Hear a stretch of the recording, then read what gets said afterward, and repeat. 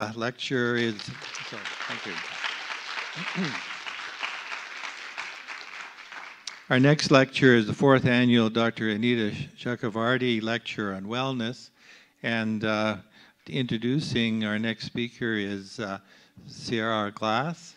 Pardon my pronunciation. He makes a long journey from the back.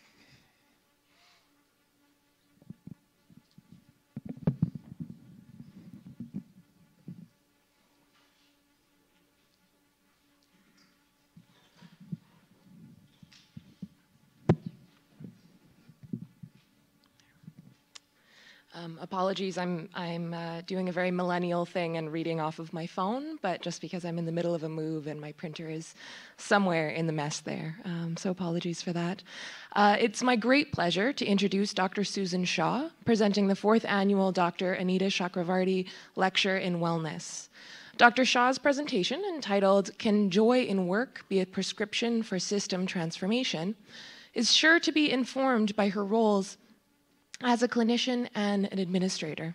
Of her work, Dr. Shaw has said, it gives her the privilege and the opportunity to work with and learn from patients, families, colleagues across our system, from the bedside all the way to system governance and strategy.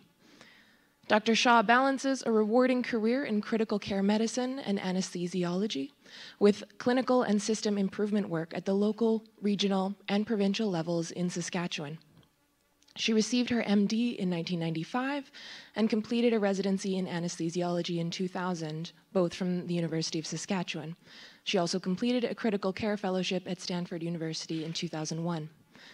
She is currently the Chief Medical Officer with the Saskatchewan Health Authority and Board Chair for the Saskatchewan Health Quality Council. No stranger to systems-level change, Dr. Shaw began her appointment as the Chief Medical Officer on December 4th, 2017, the day that the newly amalgamated Saskatchewan Health Authority began operations. And she brings to the role a focus on continuous improvement and ensuring a system of patient and family-centered care. Dr. Shaw has also been a successful department head of critical care in Saskatoon, a physician leader with the Saskatchewan Surgical Initiative, co-led the Saskatoon Health Region Safer Everyday Breakthrough Initiative, and was the director of the Physician Advocacy and Leadership with the Saskatchewan Medical Association. In 2017, she received the Dr. Dennis A. Kendall Distinguished Service Award for her outstanding contributions to physician leadership and engagement in healthcare quality improvements in the province. Dr. Shaw is looked to as a leader in patient-centered care, physician leadership, continuous improvement, and large-scale change. Please join me in welcoming Dr. Susan Shaw.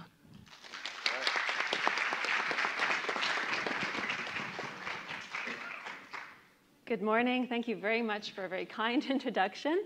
And it is just a great honor to be here. I'm a very proud University of Saskatchewan graduate, and I'm very honored to be delivering the Dr. Anita Chakravarti Lecture in Wellness.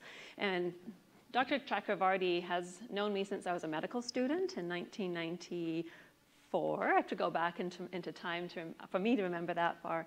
And I've always had great admiration for Dr. Chakravarti's work and her inspiration in terms of her holistic view of wellness and her ability to teach, learn, and always be inspiring. So that when I got asked to do this, I was actually almost fell over, because I'm not so sure I'm someone who's an expert in wellness, but I am someone who's very interested in helping to design a system where patients receive better care, and physicians in particular feel and receive more joy. And I think that's the connection between the work I do as a clinician, the work I try to do as a system leader, and the sense of joy that we all know we should be able to get from our work. I'm on Twitter, and so if you want to find me, it's probably the best way to go. I'm not sure how many of you are on Twitter, but I will give you my email at the end so you can make contact with me. I'm usually pretty easy to find. So in terms of disclosures, I have no disclosures. I have no affiliations or payment from any companies. I receive most of my salary right now is at the Saskatchewan Health Authority. I'm a proud faculty member with the University of Saskatchewan, and I am, as was mentioned, I'm board chair with Health Quality Council. I think it's impossible to change hats. That's who I am. But most of all, I'm a practicing physician who believes strongly that our system can and should be better. I have lots of biases, and I do think Saskatchewan's an amazing place to be from, and it's an amazing place to be practicing medicine right now. So when I was asked to create objectives for what we're going to talk about today, I want us to start off by exploring the relationship, but why it's so important that we as physicians work on teams where people are well, because that connects directly to safety. I want us to talk a little bit about what are the system factors that contribute to both personal and collective wellness, and then focus on some strategies that I think, can build into our system and into our own personal lives so that we can feel better at work and have better results for our patients. So you've already heard a bit about me. I was born in England. That's where a small bit of my accent comes from. And my family moved us, and I'm very grateful that they moved us to Regina when I was about 10 years old. And when I went and moved away to a very big city called Saskatoon to go to university for medical school, I really did see something very amazing here. And I can remember telling my, at the time, boyfriend and now husband that if I could work at this place, I would be pretty happy with where I ended up in life. And I feel very grateful that that is exactly what I've been able to do. I think Saskatoon for me has been a very important part of who I am. And it's because of who we are and who our values, I think, of what we value. I have to remember where to click. So I trained here. I thought that medicine was absolutely amazing, and I still do. I thought that was absolutely such a privilege to connect with families, connect with patients, and to work in teams where everyone was so skilled. And I really loved my work. I went away to the US. I did some of my training there. And I am very grateful that I had that experience. But I knew, well, even though I was there and I had opportunities there, that I needed to come home. This is me, and this is where I live. And this is an old picture, but I'm one of the SaskTalk's poster children. I see another couple of us are around here as well. But it really was the best choice for me. And it says here, returning to Saskatchewan was the best choice for me and my family. And I had such joy in work. Every day I got up, I was like, oh, one of the luckiest people in the world. And I really had a hard time thinking about how could anyone not have joy in work? How could you at all, dread going to work or feel bored I work at that time primarily in the operating room in the intensive care unit. But after several years of showing up every day and doing, I think, a pretty good job, I started to feel a little disconnect between that joy that I was feeling and my desire to further change. And there's many reasons why, and I don't want to talk a lot about why burnout can happen. I don't think that I got to the point of burnout, but I definitely realized I was getting increasingly frustrated when people would come to me and say, this isn't working or that's not working. And I just felt myself not having that same sense of love for my work. And that is close to burnout. I don't think I actually met the definition. Burnout is something that was first described by a psychologist in 1974. He was describing what he was experiencing in a clinic that was I think an American psychologist, and it was important that this was a no-pay clinic for people living with drug addiction. And he was looking at what makes people lose their joy in work and what is burnout. And he started to describe that. So really it's in the 70s that we started to understand that burnout was a thing. And there are many definitions for burnout, but the one that I work from is a depersonalization. So you kind of shut yourself down and you don't bring yourself fully to work. You don't get the same sense of personal accomplishment, that you've made a difference and that you're doing what you intended to do. And the most important one to me, as someone who thought I was a nice, caring person, is that you develop empathy fatigue, meaning that you really you lose the ability to connect and relate to the situations and the circumstances of the people that you're both working with and the people that you're caring for. And it's a bit controversial whether burnout is actually increasing, or are we understanding that it is our understanding and recognition of burnout increasing?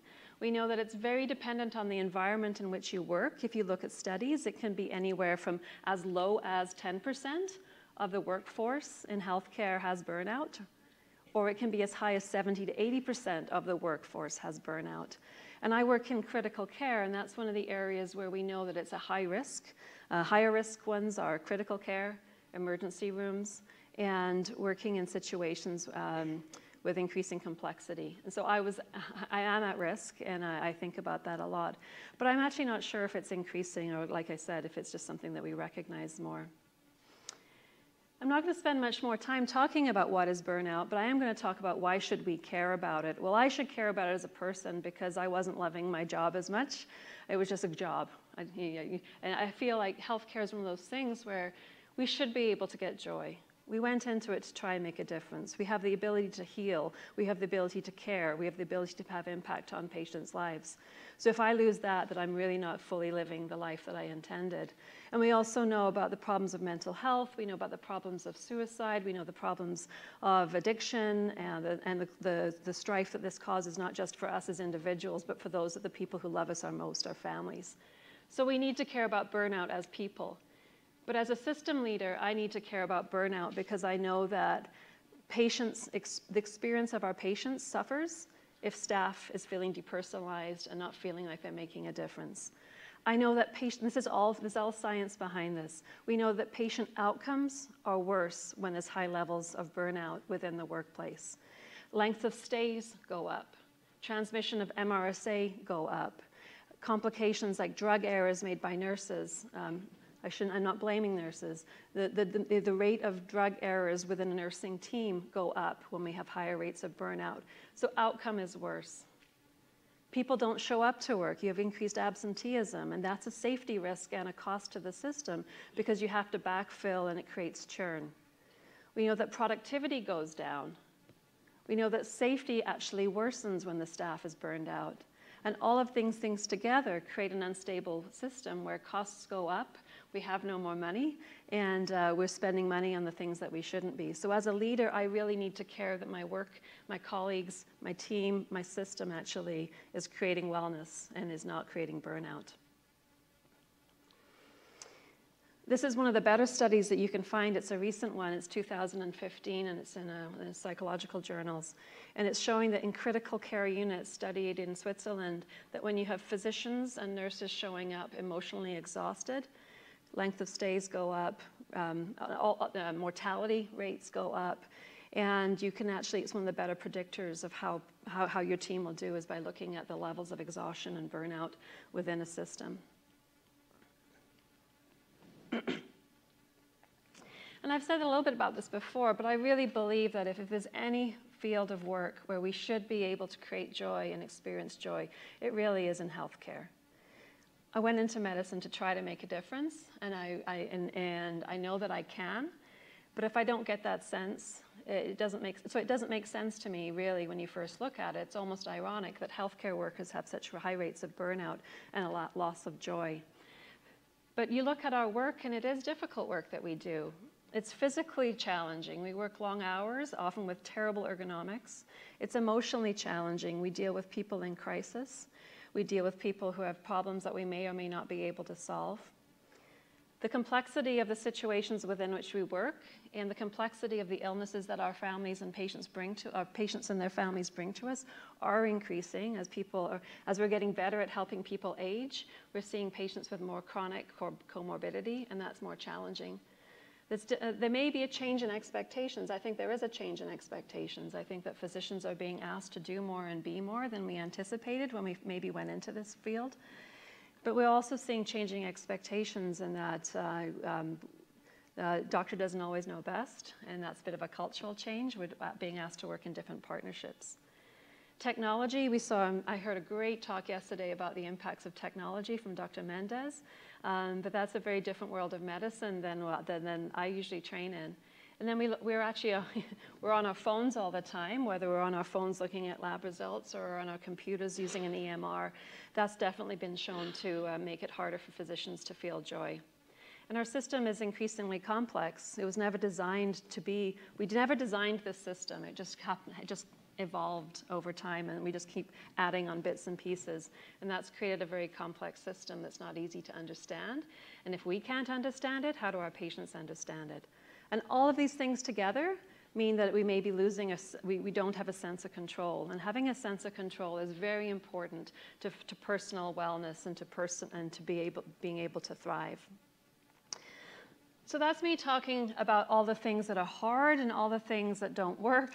And I don't like speaking from a place of deficit. I'm very much some people accuse me of being overly optimistic, but I really am someone who wants to talk from a strength-based perspective. So we're going to switch directions a little bit. And instead of talking about what's not working within our work, let's talk about how we can make things work better. This is we're increasingly recognizing it's so important that we learn how to stay whole as a person. And I'm very grateful for the leadership and the work that's being done inside our professional organizations, inside this College of Medicine.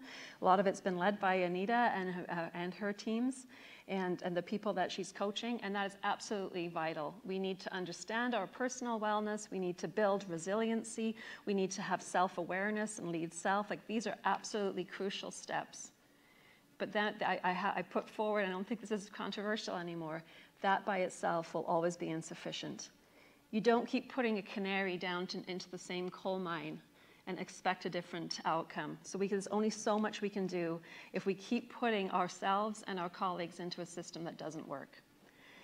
And this is increasingly recognized first in other industries. I would say manufacturing knows this way more than we do, and they do so much more to keep their employees whole because they understand productivity and the bottom line for them matters to their shareholders, and they have to do something to maintain a healthy workforce. Healthcare is late to this, but that means we can learn from them.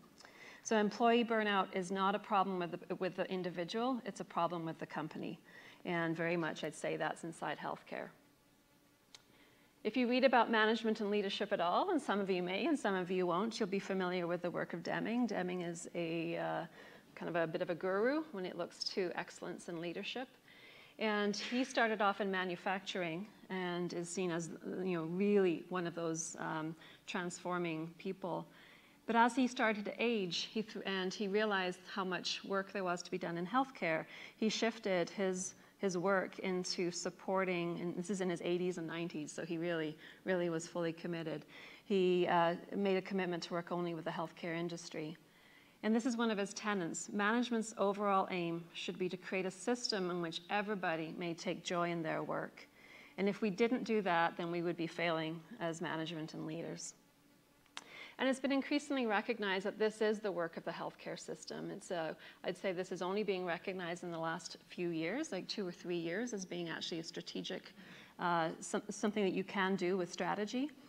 But the Institute of Healthcare Improvement, which has led the world, I think, in terms of recognizing how to create safety for patients and how to save lives from preventable harm, has now added its next major campaign is to building joy into work to prevent burnout.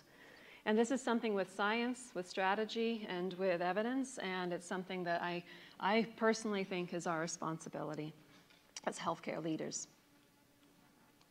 And again, the reason why I think looking at joy at work is so important is because it's strengths-based. It's looking at what do we build, what do we know, what do we measure, what barriers do we remove.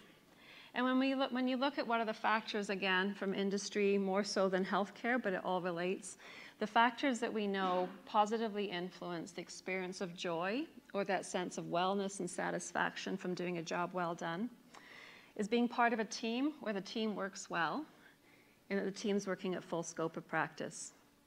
It's working in a job where you get feedback on how you're doing. That's not audit and feedback for criticism, but actually positive feedback so you know what's working well, and you can find the gaps where you may need to do some improvement work. We know that it's very difficult to experience joy in work where there's no fairness. So it's making sure that you're leaders and that you work in a diverse,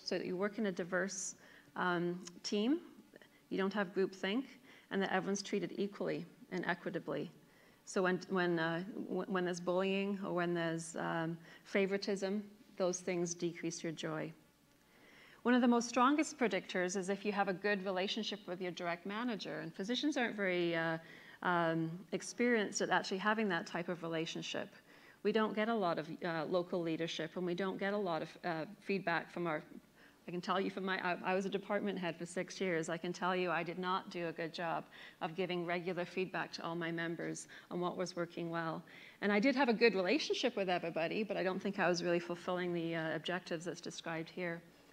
And when we look at what actually all comes down to is like, are you working in a place where you have that sense of purpose, where you know why you're coming to work, what you're trying to achieve, and does that sense of purpose align with that of your team, and does it align with the organization within which you're working? So if you're working in a clinic and you don't all come together on a regular basis to talk about how's your practice doing, what are the system objectives, what are the priorities within the system, how can I better understand, then it's very easy to understand why physicians may feel disconnected. The other thing is that we know we have a system that's in parallel. We have the healthcare system, and we have the doctors over here. And there's lots of history about why that is, but we need to figure out a different way to actually bring and reintegrate. History is quite complicated and interesting, but I think we're on a different path. So if you want to figure out some strats, so those are the factors that can increase individual joy, and those are the factors that when you bring them all together can actually help shift a system, so that if you build those into the teams and into the workplace, you actually can start to generate joy at work.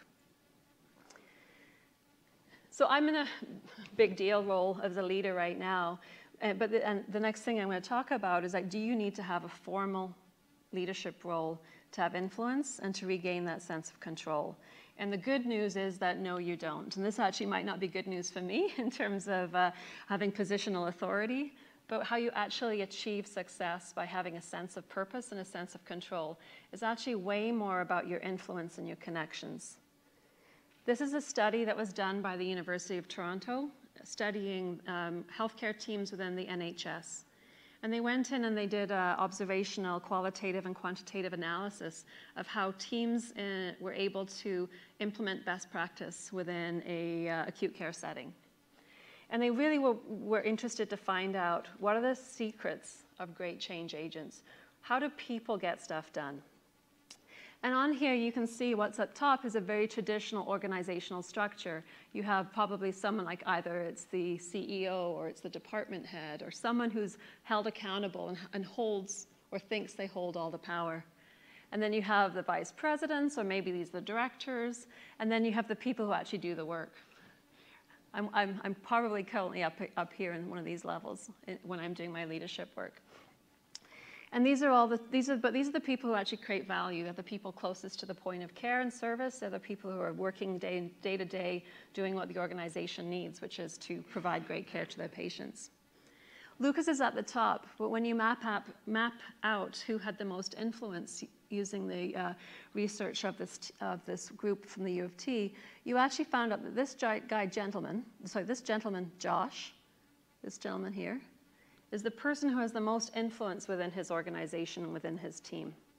He's the person who has the best emotional intelligence. He's the person who has the most connections to people regardless of position or power. He knows stuff and he is able to get stuff done. So if you can be Josh and have way more power and influence and ability to create change, Josh most likely has a greater sense of joy. He feels valued. He has strong relationships with people on his team, and he feels like he knows what's going on and he's in alignment. I actually worry more about poor Anne over here. Anne's at the same level of the organization, but doesn't have any of these connections or influence. And I really worry about Emma as well, and I wish they weren't all women versus men. This slide drives me crazy for that reason. But Emma has less influence than these other people because she hasn't built, she hasn't built those connections. So I find this fascinating, and it means that what you don't need is you don't need formal positional authority to be effective, to have control, and to feel that alignment, which I find quite liberating. It means that you can lead from the place of where you stand, rather than having to, take on a title or get out of clinical practice. And I've done this mapping in some of my work, whether it's with the safety initiative within the former Saskatoon Health Region. And I've done this work also when I was working with the Saskatchewan Medical Association, and I'm starting to do it now with the Health Authority. So it's very easy to draw a map of Saskatchewan. You just take a piece of paper and you put it on the wall. And here I've got physicians that I thought and my peers thought have influence. And it's color-coded by a reason. Some of them are quality improvement trained. Some of them are lean leaders. Some of them are formal leaders. Some of them keep going to PLI courses, but we can't see them in a formal leadership position, but they're still very interested in learning and more. And when you start reaching out to these people and ask them to do something and say, hey, we believe in you. Would you be interested if we gave you some support, some coaching, some resources? Would you take on a challenge? They almost always say yes. And I did that in the safety initiative to identify new physicians, because often it's the same doctors over and over that keep getting asked to do the improvement work or the leadership work. And I know when I look at my personal journey of how I got to the point of close to burnout, I was one of those people. I was like one of those go to. And I thought, well, I can't do that to others. I have to find new faces. I have to bring more people into the crowd. So I've found my Joshes. I think I know who they are in my sphere, and now I need to find more of my Joshes, and I'm going to go out and try to identify them, bring them in, and give them the opportunities that I've been given. So that's the first strategy. Find your influencers or develop yourself as a future Josh. The next one is to really learn about how to do quality improvement. And I think that everybody should have two jobs. They should do their work, and we should be improving our work. And that's easy to say. It's actually very hard to do. But again, how people feel joy is by understanding their role and having the skills to be able to have impact and make change. And quality improvement science is something that I was lucky enough to basically serendipitously crash into when I was a critical care physician early on in my practice. And I just happened to cross paths with physicians that knew how to do this and showed me the way. They were Dr. David Johnson and Dr. Jamie Pania. And if you learn how to actually understand why things don't work, and then understand how to do small tests of change to see how you can make a difference, not by yourself, but on a team, you can have huge results. And this is really, it's the tenets of lean, it's the tenets of continuous quality improvement, and it really is how healthcare systems are transforming themselves around the world. So this is just one of the examples of the theory of knowledge of plan, do, check, act cycles, where you actually do small serial tests of change. And we're training our physician workforce to do this, small steps, but this is a massive leap actually within our Saskatchewan healthcare team. The Saskatchewan Medical Association and Health Quality Council have partnered with funding and in alignment with the Ministry of Health to build Saskatchewan's Clinical Quality Improvement Program. And here's a picture of Dr. Nicolette Sinclair at the capstone or the celebration event. She was one of our first 14 doctors who last year were part of an 11-month program where on 3 or 4 weekends they got together, learned skills, learned some leadership skills, learned from quality improvement science, and in between they were doing online flipped classroom training and being coached by local leaders. And our 14 doctors went through the first time, just blew me away. We had physicians like Dr. Sinclair who tested out how to decrease the use of CT scanning for screening after endovascular aortic replacement, which is a very high-tech, non-operative treatment for AAAs, but was requiring a lot of radiation post-procedure. And so she was working out how can you safely do that type of follow-up with less cost, less risk. We had another family physician who increased the HIV testing rate in a walk-in clinic. Just blew me away what they could do, and so the results were great. The outcomes were amazing in terms of the impact they had. But the best part of this was there was a side effect of joy. You could feel it in the room. They came on weekends excited, connected, engaged, and asking for more. The other thing is I know that it rippled into their clinics. And I was working in the operating room with a surgical assist, and I said, hey, John, tell me what's going on in your life. I haven't seen you for a while. And he said, I cannot tell you how much better work is because of whatever it is my colleague is doing in that program. And I said, well, tell me more. And she said, we know how to redesign our team. And he just felt such a joy and connection to his patients. And his patients are university students dealing with mental health issues, something that's very, very prevalent and very tricky to manage. And his side effect of joy was that came from quality improvement work that was being done by by being a part in this. He wasn't even in the program, but his colleague was, so it ripples through, and that's been shown in the literature as well. And here's Dr. Sinclair being recognized at an international meeting for her work being celebrated, for having impact, and for using novel ways of improving care. And this is Dr. Sinclair and Dr. Babin, who was her sponsor. And it brought joy to these two doctors, plus it brought some international recognition. So we can become influencers. We can find our networks. We can find our people. We can train physicians to take on new skills, and that's helping them understand what's going on in their practice, understanding what the system is within which they work, and understanding how to build a team and then test out improvements. Round 1 had 14 docs, round 2 had 22 docs, round 3, we just did our selection, has 29 docs. So if we can start increasing the knowledge in our physicians, I think that's going to have a huge impact and allow our physicians to feel that sense of control and influence. And then the final, the next strategy that we have is that we know from the positive contributors to joy in work is understanding your leadership and having strong connections with a sense of purpose and alignment. Well, we've done something really big in the last 12 months in Saskatchewan, and we did take 12 health authorities, 12 health regions down to 1 health authority. And that has created a lot of opportunity that hasn't really existed before, and we can talk more a bit about why that is, but really the removal of the boundaries that patients and staff were experiencing, and I know as a physician I was experiencing, is starting to have some positive impact already.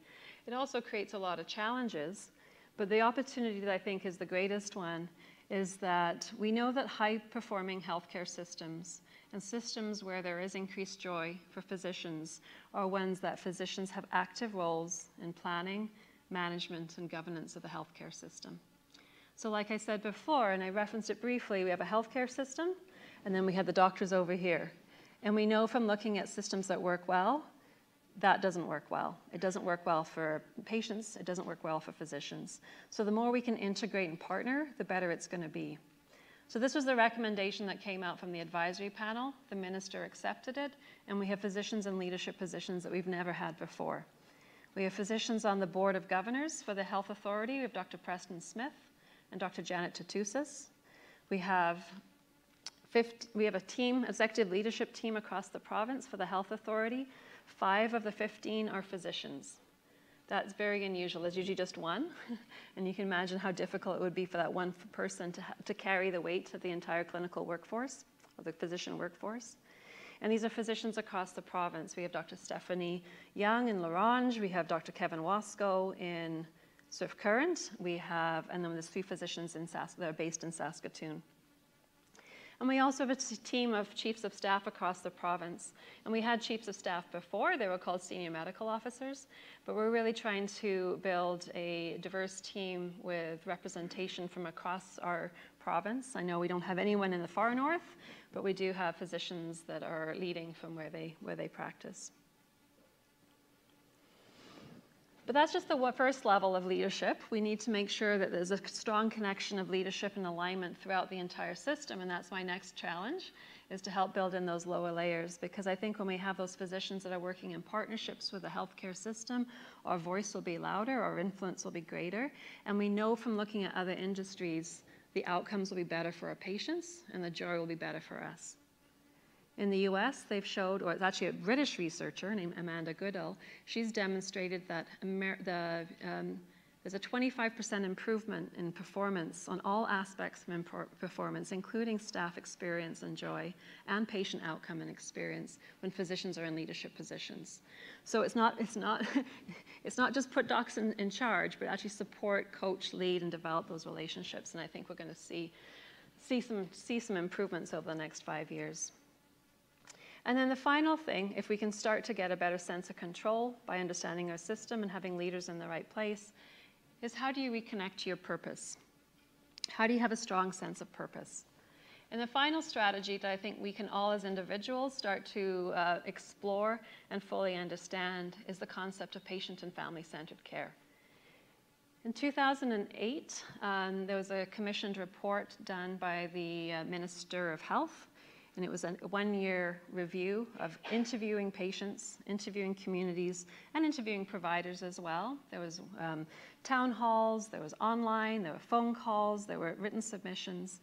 And the commissioner, Tony Dagnoni, produced the report called For Patients' Sake. And I would say that in our province, this has become our North Star. We were challenged by our Minister of Health to really change the way healthcare is designed and delivered so that it truly is patient-centered. And I would argue that right now, most care remains provider-centric. Patients will come when we tell them, they will go where we tell them, they will receive care how we tell them. And we're really working hard in our province to change that so it's in partnership. And you will see if you work in our province, I know many are from, you're all from here, but some of you have gone away, but for those that are working in the province, and you've been part of improvement work or any of the transformation work, you'll know that patients and families are present as full partners, full voice. We train them, we support them, we even give them honorarium, and we really need patients and families to be part of the redesign of the healthcare system. And for me, that has really changed my work. It started for me with one young man and his mother, who I wanted some feedback. I was trying to learn how can I be better. And this young man had been living in our ICU for about 6 weeks. I'd saved his life. I thought asking his mother would be a pretty easy way for me to get some positive feedback, to be honest. And when I asked her, can you tell me what it's like to be part of, to be receiving care as part of our unit? She said, you suck. And then that's not her, those are her real words. And I was like, what do you mean we suck? He said, well, you kick us out when he's the most sick. You kick us out when you talk about him. You kick him out when he's scared. You kick me out when I'm scared. All the times that he needs me the most as a mother and I need to be there as a mother is when I'm not allowed in the unit. And I was like, light bulb. So we invited her on rounds, and we've changed from that one simple conversation. That woman was brave enough to actually tell me what it was really like to receive care. We've changed the culture in our intensive care units, and that's actually spread to open family presence policy. We're the first province in the country, and we're the first large system in the world to have a policy of full access, as long as it's safe and it makes sense clinically, for patients to tell us who is their family and to have them present on the units. I'm not going to say it's easy. I'm not going to say it doesn't come with its challenges, but we have an ability now to actually say, okay, how do we make this work? And this is a picture of how we actually do. This is my colleague, Dr. Kachuk. I know this picture is 7 years old because that little baby inside just turned 7 this week. And we've been doing this for many years in our units. And I can tell you, having patients and rounding at the bedside with patients and having their families physically present beside me as we go through the entire medical list and make a plan together has given me joy in a way that I never imagined was possible. And it's better than it was when I was in medical school and I was just, wide-eyed and completely heart in. So can this work? Is this just someone who's an optimist and a bit of a Pollyanna with some crazy ideas? Well, we know that it can work. We know that it works in other industries. We know that it works in manufacturing. We know that it works in banking. We know that it works at Starbucks. But does it work in healthcare, which is our industry and it's our place of work and it's our thing that we should be passionate about? Well, the answer is yes, it can work. It's very difficult. It doesn't work every time, but where it does work, it takes years, and it takes constant attention and constant alignment back to that sense of purpose. And the example that I think is probably the one that I like the most, there are other Canadian examples, but in Guelph, Ontario, there's a small hospital. It's not an entire province, but it's a small hospital where they set an intention in 2010 to provide the safest care that they possibly could and to be the safest hospital in Ontario. And they used all of these methods. They used continuous improvement. They used lean, just as we do. They focused on staff experience, and they focused on liberating staff to make improvements in their place of work and have a sense of control. And they have seen results. They have their last financial year, so just ending in March 2018, 91% of staff say they look forward to coming to work in the morning. The average in Canada is 74%. 91% of staff describe their work as a great place to work. The average in Canada is 51%. They have reduced falls in hospital by half, and their mortality rates are the lowest, or amongst the lowest in Ontario. Their salary costs have gone up by 7%, but their cost of care has gone down by 1%. And if you know anything about healthcare, it's actually 70% of costs are salaries. So to be able to actually bend the cost curve in the face of that is remarkable. And this is not just a one-off. This is trending over time, and it's sustainable. But how they say it's amazing, and it's constant work. So we have to pay attention to this. But it really is a place where I haven't been to St. Mary's, but one of my colleagues has. She says, you walk in there, there's joy in work everywhere. People are happy, they're engaged, they know what they're doing, they know why they're doing it. And then for the public, they can say that they're doing it at a lower cost. So I think this is a way forward. I really do think that when we look at how can we redesign our healthcare system to make joy in work be prevalent, be the normal, to be what's experienced by all, we can do it. And we can do it by physicians in leadership positions. We can do it by physicians understanding their roles. If they're not in a formal position, they can lead from where they stand by using their influence and by using their connections. By learning the basics of quality improvement so that we can do our work and that we can improve our work, and then by reconnecting with our patients and our families, and really figuring out how we get back to why we went into medicine in the first place. And I'll tell you, if you do those things, the side effect will be joy, and that's an amazing side effect to be able to prescribe into a healthcare system as it's going through system transformation. So I would really want to know more about what your experiences are and what your observations are. And you can challenge me, and I'll say, yep, you're probably right. But this is how I see the world, and this is how I'm intending to try to build joy in work into your place of work so that we can be better for ourselves, our families, and most importantly, I think, for our patients.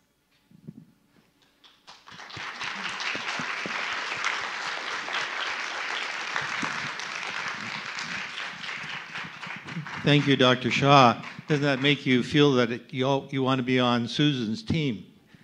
Come on, I need you. I need you. Yes, sir. Okay, I'd like to address the elephant in the room.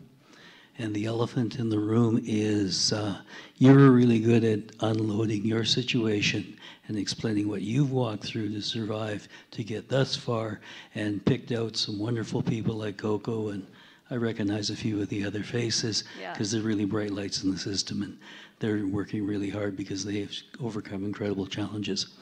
But here's the problem.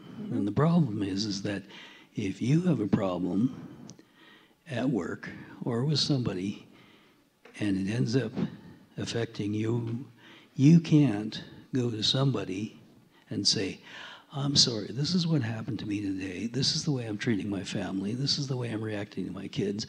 And this is what I feel about my patients. And you can't sit down with another employee and tell that, because the employer will automatically chart it. And then somebody else will look at it and say, this person has problems. They can't get along with their family. They're doing this to their kids. They're doing this to their patients, etc. Oop, there's a red flag. I think you're talking, so I'm not trying to say that, I'm not going to say that's not your experience. I'm going to say that's not my experience. I think when you look at creating a safe culture and a culture that's just, we need to make it safe so that anybody, regardless of position or background or experience, can voice when they have concerns. And I think, again, that's why the work on wellness is so important, that we are decreasing the stigma of asking for help. We're reaching out to our colleagues more, and we're understanding the importance of physical, mental, spiritual, and emotional wellness as part of who we are, and that's important. I also, my job as Chief Medical Officer does deal with physicians at risk, physicians living, and I would not want to be part of a system where if a physician identified themselves as having a problem, that actually became the problem was the physician. The problem is the system. And so I think what you're describing is confirming how much work we have to do to make it so that you can reach out and say, Craig, I had a really lousy day, or that Craig feels safe to say, Susan, you're not yourself today. Is there something you want to talk about? And that's not done with stigma, and it's not done with data collection. It's done as part of support, and it's done as part of continuous improvement. So that is something that we need to work through. And I think your attitude towards the subject is the solution. That's why I need more of you, absolutely, because I can't do this by myself. But I can tell you the people I'm working to surround us with will hopefully think like me. Dr. Conley? It's a long way to go. Thanks very much for the presentation. I'll just point out there was a landmark article on physician wellness and healthcare wellness as a missing quality indicator published in the Lancet. It was the lead article in 2009. Yep. And it was done by a sociologist and 2 general internists from Calgary. So Yes. Dr. Jane Lemaire leads the program and is also establishing WellDoc Alberta. So she's someone you might want to contact Yes. who has been working at this for over a decade. No, you're absolutely right, and you can measure, you can define it, you can measure it, you can set targets, and you can actually work toward it, primarily using quality improvement methods, but by also, there's many other policy, there's all kinds of things that have to go with that, but it's a great connection, Dr. Conley, thank you. I'm not sure whether this is directly related to your talk, but I wondered if having more women in medicine created more joy, and I noticed in my class, it was only 12% of the graduates were female, and now we're 50-50. So I wondered how you're doing in getting women into leadership roles, and when are we going to be 50-50? When will be, well, it's a great target. We know that women, so there's a lot in what you said there. It's all good. We know that women are underrepresented. They're equally represented as they enter med school. They're equally represented by number as they practice. They are not equally represented when you get into leadership positions. And there's a history behind that. There's actually a lot of, again, there is more work understanding what are the barriers and is that a problem. We know from other industries that when you have more women in leadership positions, it's good for the shareholder. We know that. We know that you need you can't have one, you need 3 or more to have that impact start to happen. I'm proud that we have women on, so this is the ELT. I'm one of the 5 physicians, 2 are women. I think that's pretty good. I think that's as close as we can get right now. And when we look at our chief of staff positions, we do have women that are working there across the province, and I'm very proud of that as well. I think that it's not as good just to put women there. You have to actually help support and identify women who want to do this work, just as you need to support men who want to do this work, because I think it's important you have the right people with the right skill doing the right work. But we also know that diversity is important, and be able to see yourself in your leadership structure is important. So I don't know if we can say more women creates more joy. I know that we can say having more women creates a more representative workforce, and that should get us to a higher performance. And I would hope that we get more joy, but I don't know, maybe somebody else has literature that supports that. Well, I want to thank you for giving this talk. I think it's a long time overdue. There you are, sir. I did the course in healthcare administration that the U of S used to offer for people who got into administration through the back door, like I did. And I wrote a paper on total quality management at that time. I also had left just at the time when we changed from the old system to the district system. And I came back 9 years later and found a medical community that very much felt removed from everything that was going on. Yep. And I wrote a letter to that time Saskatoon Health District CEO saying that what they needed to do was get the doctors back involved in planning and in decision making. I did not get a very good response. So I'm so happy to see that you're doing this. I want to encourage you and go at it. Thank you.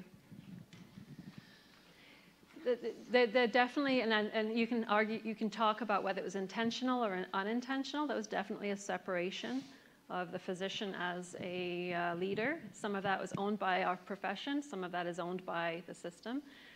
We know that that doesn't work, and I think this is a chance, it's the start of a chance to be able to do better and be better. So I thank you for your encouragement. I think the thing that I learned, part of how I got my joy back as well, was learning that if I work well with administration, they work well with me, and I actually become more influential, and I get a better sense of purpose. I thought the elephant in the room was going to be, most physicians don't work in an acute care facility. Most physicians work in their office. Most physicians work in their practice. And how are we going to work through that? And that, I think, is one of the, it is a bit of an elephant, but it's also an opportunity, because I think that through the work of the SMA, through a health authority that actually understands that and can start to support physicians working in where they do their work, we're going to be able to get to, won't be easy, but we can get to a point where no matter where you practice, you and your patients will benefit by these sorts of strategies.